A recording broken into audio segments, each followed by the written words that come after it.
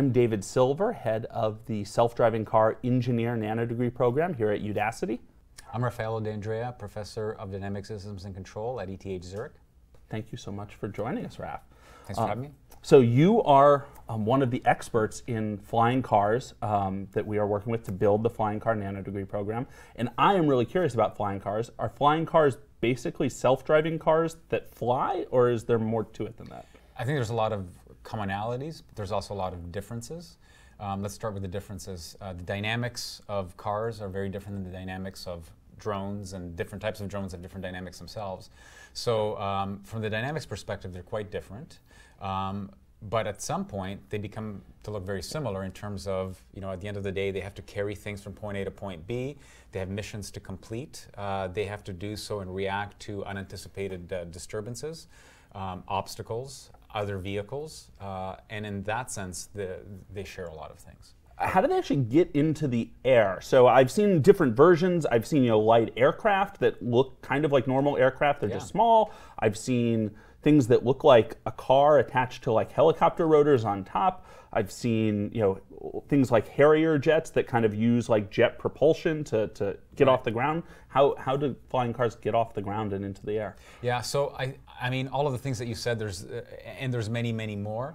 I think that one design or design feature that we're going to see almost exclusively is just this ability to do vertical takeoff and landing, basically the ability to hover.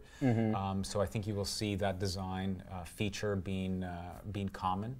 It is what allows you to design a very personal sort of vehicle, to land in confined spaces, to take off and land in confined spaces.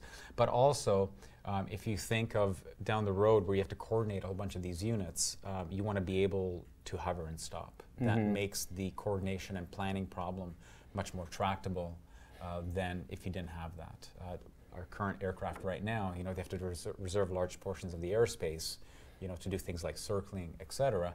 If you have super high densities, you want to have a more efficient way of doing that. So hovering is going to be a feature that's going to be in most of these types of vehicles.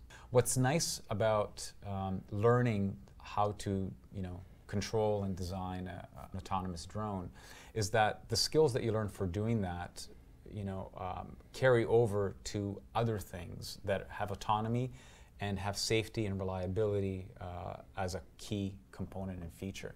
So it doesn't have to be just about self-flying cars or flying cars. It could also be about autonomous systems that have to have high levels of reliability and robustness. The tools and skills and mindset that you learn for that carry over to those things as well. It could be in a manufacturing plant.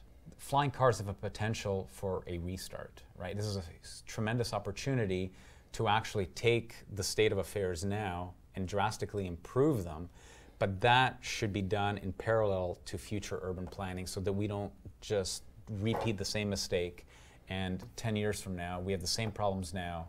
We have the same problems then as we have now. Wow, so this is really an opportunity to watch the world change and for us to change the world for the better as part of building out this technology. That's correct, and I think part of it is to view technology not always as the savior of our problems, but rather a way to get us to the next level where we can design things properly.